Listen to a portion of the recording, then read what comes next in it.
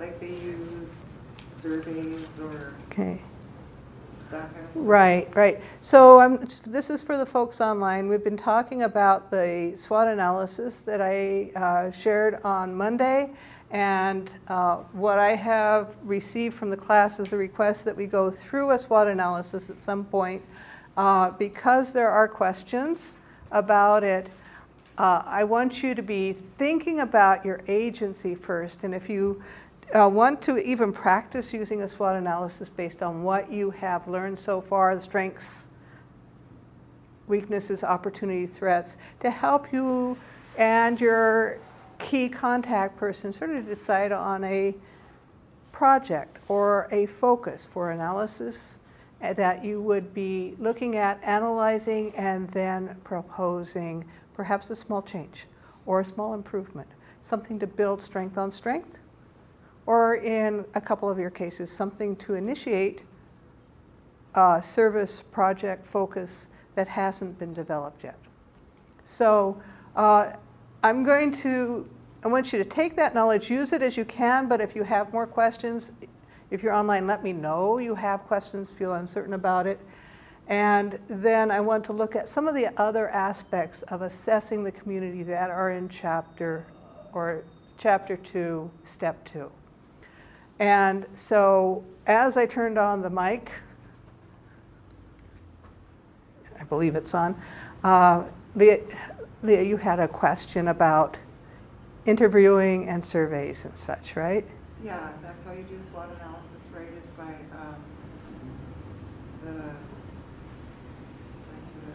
what did I say? You said interviewing, but I can sort of, your question was who do you include? What's the process? Yeah, okay. So how you do a SWOT analysis actually is to, ideally you're going to gather people together, a group of people together. You may have a focus group. You may have the team of people you're working with. So ideally, with your agency, you call everybody together, or maybe the core administrators, or maybe if, I talked about in the case of Casey and Sherry, that you're coaches and you have a team. So a core group of people who can be your informants. Remembering whoever comprises that group of informants, your analysis is going to be limited to their perspectives. But you want to limit it in some way because you want it to have a structure. You want it to be broad enough so you get the information you need. Because of the nature of how you are working with your agency, some of you will be limited. So, Diamond, you may be limited in including all the people in student life.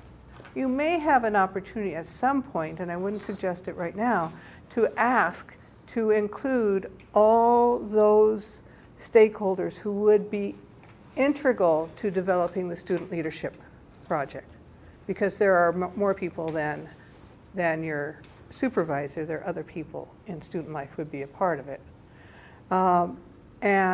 But that would be great if you can, because you're going to get more out of it.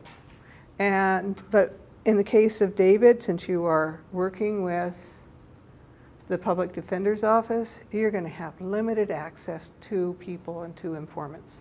So you might build that SWOT into when you are interviewing a new person and say, just build it in. What do you see as the strengths? What are some areas that you think could be improved? As far as working with the public, what do you perceive are opportunities? What's happening? Is there anything happening? For instance, the promise of additional funding, or a groundswell of the population who have heard about it and they are excited about it, so they're going to be supporters. Could be that you're working with, as we were talking about before, maybe the sheriff's office, maybe some attorneys, maybe probation parole folks. Maybe you'll have that support. It could be an opportunity. It also could be a threat if, instead of the promise of additional funding starts drying up, that things have happened so that there is more defensiveness, less openness, less trust. And I don't know what's happening on the local level, but it's not what's happening nationally. What's happening nationally is a corroding of trust that was never all that strong. But right now is probably not the ideal time to develop a project that relies on a broad spectrum of trust. It's probably on a national level a time to go in and listen and really hear and look for ways that can rebuild trust. In any of those cases, you can use a SWOT analysis to get a sense of perspectives and where things are. As I look at that, I'm going to put it, I want you to be aware of it, use as you can. If you're ready to use it and you have a purpose for using it and you have questions, not sure, please let me know. That's part of my job, is to be your coach and maybe even sometimes a cheerleader. I don't make the best cheerleader, but, well, visually maybe not, but to help you through that process as you are ready. And I want you to be considering that even now as we make plans. But as I looked at your submissions for Chapter 2, I was reminded that even though it was structured, you were given the questions to ask, you were expected to interview. Is that true? And I've received about half of the submissions, and not everybody was able to conduct the interview. One of the things I found on the form that was lacking is that it doesn't ask what the source of your information is. So if you haven't turned it in yet, and you happen to remember, please type in just a little bit of information so I know the source of your information. It's always good to include the source of your information for whatever you do. Not only for me, but for any class, and as you are out in the public as a professional. You may find that there are those who don't normally give the source of information, but people appreciate knowing. And you come across as being more credible when you cite your sources. For some reason I missed that assignment. How could I have done that? Which assignment was that? Chapter 2, the SWOT. Okay, it's the assignment where you start with worksheet 1.5. It's worksheet 1.5, 2.1, 2.2. Oh, okay. Yeah. And that was due last night. As I said, I got about half of them, but the Dropbox is staying open till Sunday. Okay. Yeah. Oh, that's one that you changed, that it was going to stay open. Yeah, it's staying till Sunday Yeah. because you need the time to gather that information. Okay. Yeah. 1 point. That was 1.5, 2.1, and 2.2. 1.5, 2.1, 2.2. You'll also see that I have gone through and scored your agency of focus assignment from several weeks ago. And I have reopened that Dropbox because what I want you to do is take that first introduction to your agency and keep working with it, keep refining it. When you come to the end of your project, you're going to be turning in a report, and the report is going to begin with an introduction of your agency. So take what you've already written as your first draft and keep diddling with it. And that's the first 3 worksheets? No, that's not the first 3 worksheets. It's before you got to the first 3 worksheets. It was your agency of focus, and you might not have gotten that turned in. Like I said, I couldn't figure out how to get. Okay. I mean, I know how to drop something. The Dropbox was closed, so you can go back. It's now open again. It will be open until towards the end of October for you to be refining that. And that's the And agency intro? That's it's called Agency of Focus. remember the class when we stopped with the book and we stopped with the worksheets and we pushed the worksheets back to do it. We went back to the whole Yeah. book. Okay.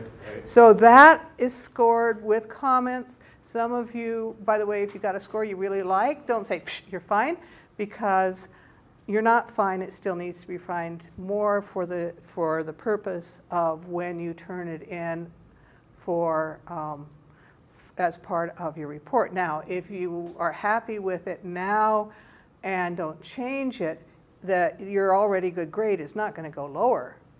But when I come to the report, I'm still going to want a report that introduces that information in such a way that it brings the reader in, that is part of a report format. So keep working on that, even if you'd like your grade. But because of the more you do now to get ready for in the end, it's going to be easier in the end. If you don't like your grade, keep working on it, because I want you to get a better grade, and it needs to be more inclusive. And if it was a low grade, it was because you still need more information, and you knew you needed more information. So keep gathering that. And what you're going to find with most agencies, and I did that in the comments, in most agencies you're going to find that there are published mission statements, there are published vision statements. If there are not, you have this opportunity to talk and talk and talk. You'll be talking a lot. And before, hopefully by now, but before it's all over with, you're going to have a pretty good idea of what the vision is, even if they don't have a vision statement. Look again at, and the next chapter, chapter 3, we're going to be looking at mission, vision, and values, how well that is expressed. And if you're not sure at this point, when we get to chapter 3, that'll give you an opportunity to look at it. I'm not asking that you take an established agency and change their mission or change their vision statement, but that you are able, in describing it, to be able to reflect the sense of mission, a sense of vision in the process.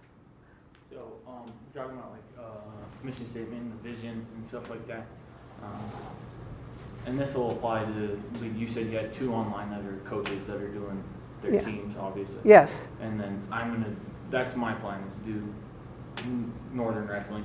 Okay. And that, a mission statement, I mean, they don't really have a mission, but... They have a focus, don't they? Yeah. They have a purpose. Yeah. They have a vision, even if it's... And you're going to help them, since you're coaching them anyway, you have an opportunity to say, you know, to ask them, ask coach to make sure it's okay. Hey, I'm doing this as a class assignment. You can help me. Who are we? And you can go through the process of having them define how they see themselves, and it will help them as a team to define that focus. So that's why I think coach will be all for you're doing that. Okay. And then you come back with what you hear and say, this is what I heard, is it right? And they can pick over it and choose it and make it theirs. You want them to make it theirs, not yours. So your job is to hear them, give it back to them and say, does this say what you want? Should I change any words? Where is it? What have I left out? What isn't quite right? Okay. Yeah. So talk to them and then go through and create a mission statement. Yes, and then let them edit it. Mm-hmm. And so by the time you get done and you're doing your report, they own a mission statement. Okay. They own a vision statement. Okay. And we could use that for the week 1 assignment with the introductions and the expectations. Great. Pardon me? Oh, see, we're beyond the introduction expectations. Know, yeah. If you wanted to revise it, like if you didn't get all the information. Oh, yes. You could go back and use that. That's why I opened the drop boxes, so you can go back and revise it. And as soon as I get done scoring the chapter step 1 assignment, I'll open that up again.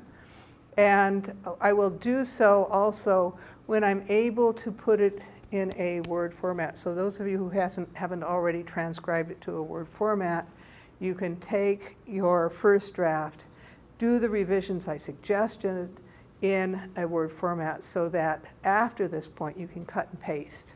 Okay. Because every step you do, everything I have you do, you are gathering information, you are gathering resources that first help you focus on what you're doing, help you decide on where you're going, but also that a lot of that information you will use as background information as you develop your report of your assessment and final proposal.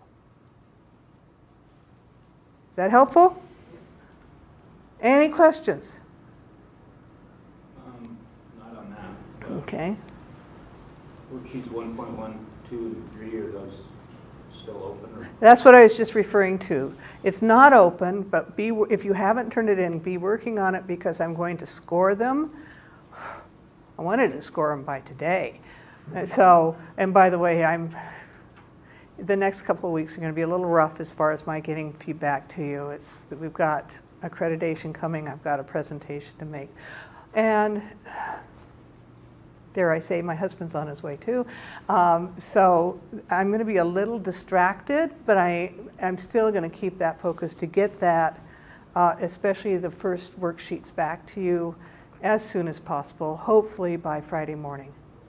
And so that you can work on that. So at that point, both graded sections, the box is going to be back open for you to do revisions. Okay.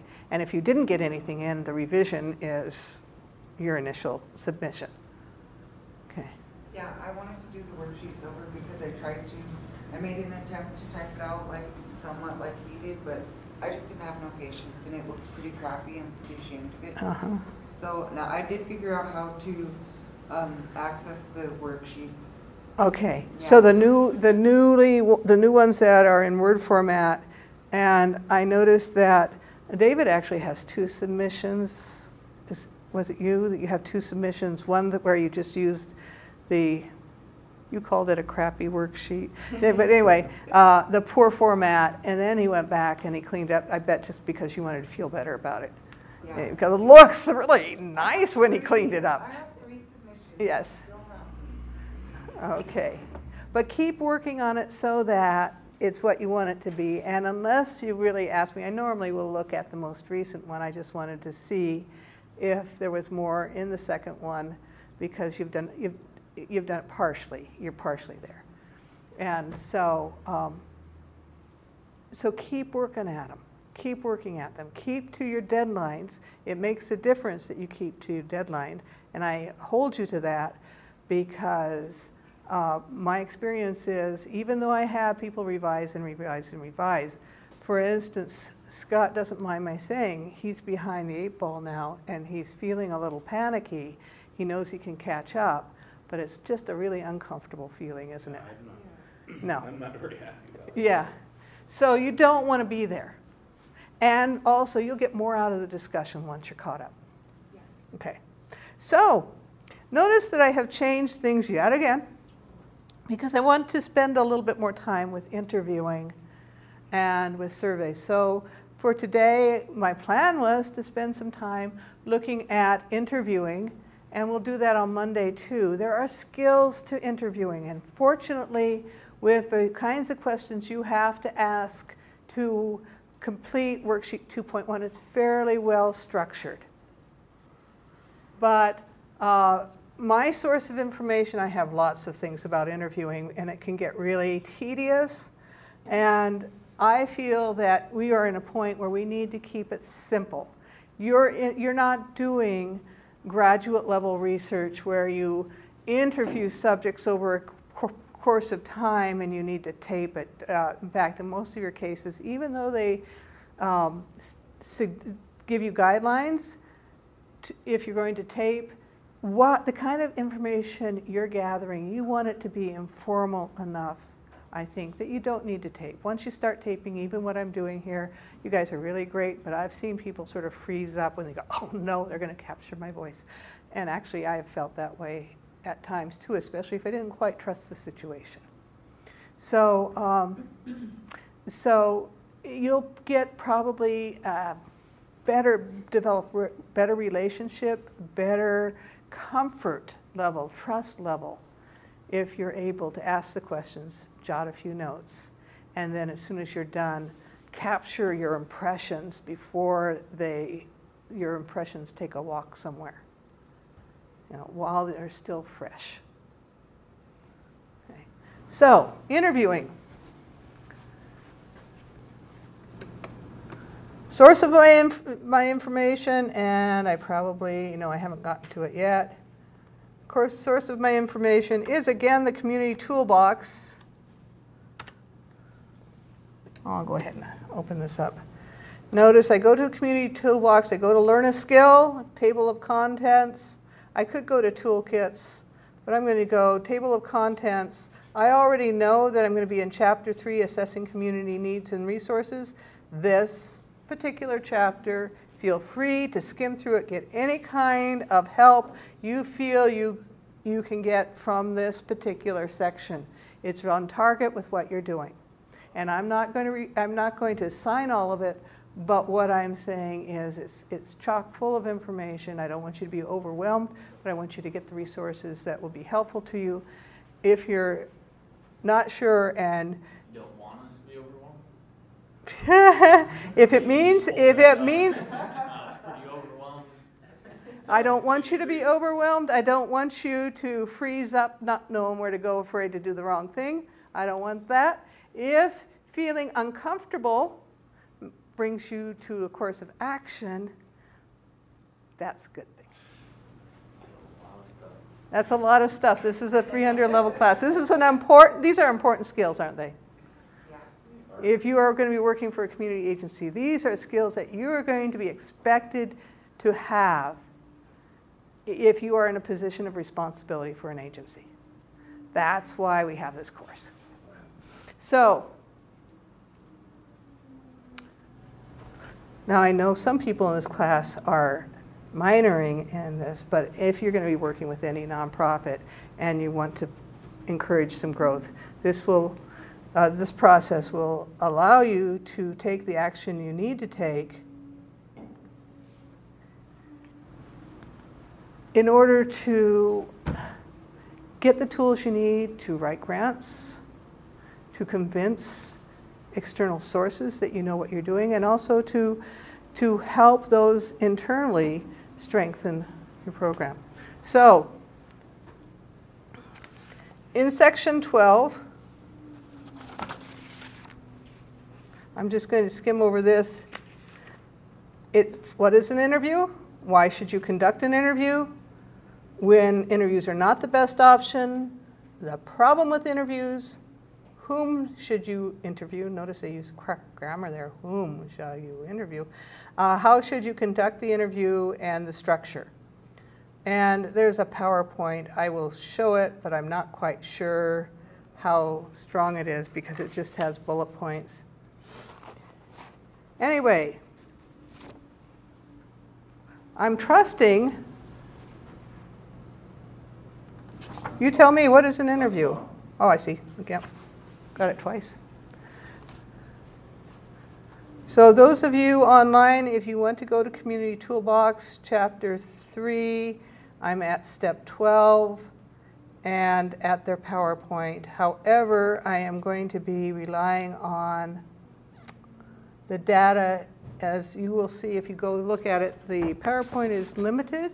It just provides an overview structure. The section that says what is an interview is going to be the most helpful to you. So conducting an interview. They say it's a conversation with a purpose. And the reason I am showing that is I want to emphasize the fact that if you choose, when you choose, not if, when you choose to do an interview, you know what your purpose is.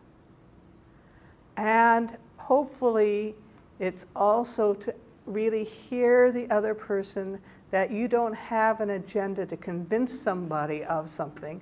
People, when being interviewed or surveyed, if they sense that you're trying to prove something, they either will choose not to be a part of it, or they will tell you what they think you want to know.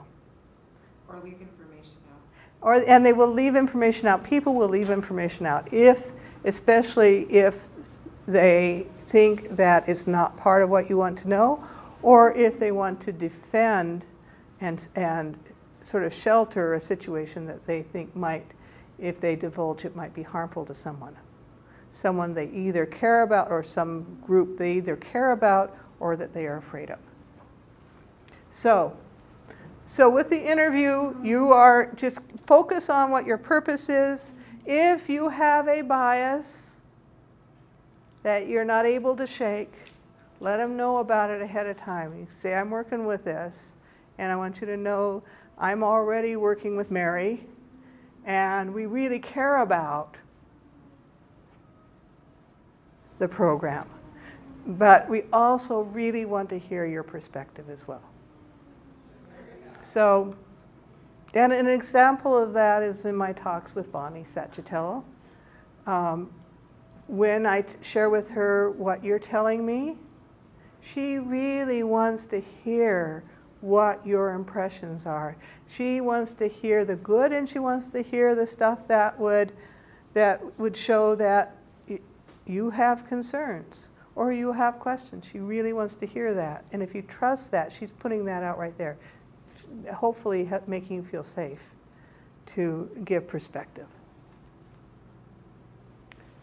When is an interview not a good option? Well, you can't interview 100,000 people. I'm not expecting you to interview in this class, given your time. That's part of what you're looking at is, what are my resources? What are the expectations? How much time do I have? How much information can I reasonably expect to get? And do I need a broad overview of perspectives? Do I need the breadth but not the depth, in which case the survey is probably your option? Or do I need to go in depth to get a real sense of this person's perspective on the issue I've already identified that I want to know about? And so an interview with the director of your program is really a good idea. But doing an in-depth interview with every administrator on campus may not be. You know, it's going beyond the scope of your assignment. If you had a year and you were working on a doctoral thesis or something, and it had to do with the same project, maybe interviewing every internal stakeholder you could identify would be a very good idea. Okay? If you need numeric data, what you're going to get are impressions. Leah said, but I want some numeric data. I need more of that information. So she went out and got a copy of the grant. And you were able to walk out with it, right? Yeah, I was kind of scared to ask for it, but I did. Yeah, and more, since grants are available in electronic form, more and more groups are willing to share that. And it saves time, you know, I don't have to keep calling her. Yeah, you still want to have the conversations, but then her time is precious. And in every one of your cases, if you're not the person directing it, getting the ear of the person who is very busy, it's precious time, right, Diamond? You don't get to talk to Steve every day, do you? And so you schedule the time, and the purpose is clear, and you're expected to be prepared and on task when you have a time with your supervisor, and this is his co-op we're talking about. And that's part of what you're learning, isn't it? Yeah. So, but if you need numeric data, get the documents. You can ask for them in the interview. You can ask for them elsewise. But the interview itself is not about numeric data. It's not about, it's not about also, it's about getting depth of insight. So the numeric data, it says, you don't want to interview if there are too many traps. What do you think they mean by that? That you could put people in an uncomfortable position if they don't want to give you the information you might be looking for because they're afraid it's going to make them look bad or make somebody look bad. Yeah. Yep. So if there's not a trust level, if people are insecure, or if the information that you potentially would get could be harmful to that person, think twice about an interview. Okay. Also, you don't want to force someone who doesn't want to talk to you. And you can think about the times that you have seen where people were put in a situation where they had to be interviewed, they didn't want to be interviewed, and the information that comes out is not going to be the kind of information that you're seeking. Oh, you're going to get yes, no answers. Yeah. Yes. And that's part of it, and that's part of what we're going to be talking about with interviews. We won't get to it today because we're just starting this discussion. But what happens with when you're just getting yes/no answers.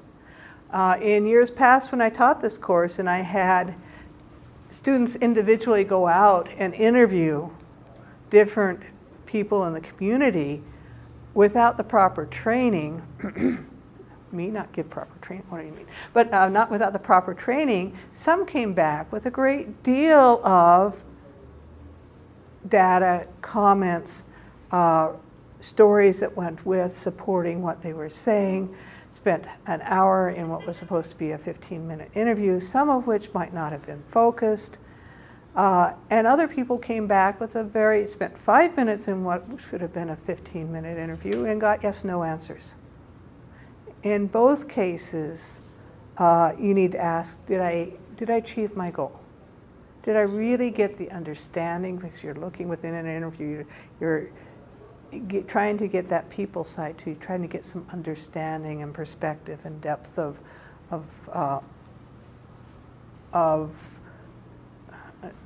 knowledge of that interviewee and of the topic itself. So you don't want to do it on those situations. Decide carefully whom it is that you will be interviewing. And as I said, I recommend that in the very least, you're going to be interviewing the people who are at the helm, if you have access to them, as far as people who can really give you who are already invested and committed to the organization, the agency that you have chosen. They understand it in and out. And they probably really want you to know and understand it on an in-depth level. And that's usually the director. Okay.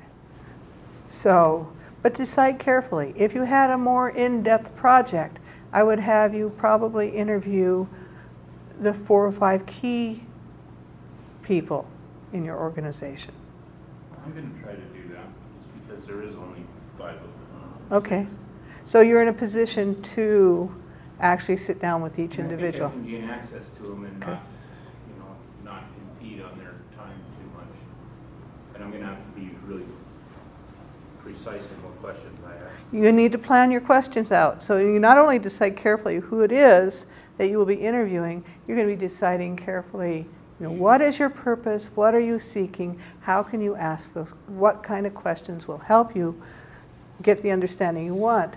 Fortunately, your textbook has these worksheets that has the kind of questions that help you think more broadly so that hopefully you don't get finished with the interview that you have planned carefully, thought about, shared with others to make sure that you included everything, and then you get finished with the interview and say, I wish I'd asked that. Interviews can be face-to-face, it can be on telephone, and it can also be with focus groups. I may be wrong, but I don't anticipate any of you are going to do a focus group. But what do we mean by a focus group? Probably like all the people that are involved in the program. Okay, so you bring all the key stakeholders together and you sit in a circle or in a situation where, an environment where it's a comfortable shared environment, and you can ask some questions. And in a focus group, one person responding, another person is going to respond to the first person's response. It takes a little bit of extra skill to stay on topic, but you can measure initial response, subsequent response, and see where it builds. Now, they do feed off of each other. So if someone goes off in this direction and they all sort of say, yes, that's important, you might not cover all the topics because they're all focusing on one area of topic. That's why it takes a special skill to keep the focus and yet keep the discussion going too. And it has to do with knowing when to move on, knowing when to ask the deeper questions, and making sure that everybody also has an opportunity to give feedback. But face-to-face and telephone, When would it be appropriate to choose a telephone interview over face-to-face? Distance. Distance, geographical. Geographically separated. Yeah, if you're planning to talk to somebody in Helena, unless you're going to Helena, it's probably a good idea to do a telephone interview. With the intro class, I've got people who have chosen to look at communities that are not in Havre. They're going to be calling. Thank goodness with cell phones. You're laughing, but you know, if somebody had asked me to do that when I was an undergraduate, I would have felt very uncomfortable because there were no cell phones and long distance was at least $1 a minute. And I would have, and I was on the kind of budget most of you are on going to college. So thank goodness we have that ability to call and get information from a distance. Face-to-face is good. And it has the advantage of being able to read people's facial expressions, being able to respond to the environment. What's another reason, though, that you might go to a telephone besides distance? Time.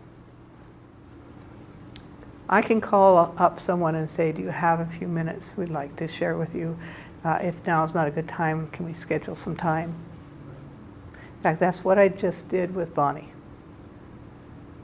And I asked her if she could meet with the class this Friday. Well, she can come out and talk to you for a few minutes, but she's going to be in a conference in Seattle, and she would be excusing herself from a session in order to come out and talk to you. She said, be a lot better on the 7th, so that's what we're going to do. Besides, on the 7th, it's probably going to be better anyway because it's at that point we want to choose our project to work with her. So, telephone versus face-to-face, and did I...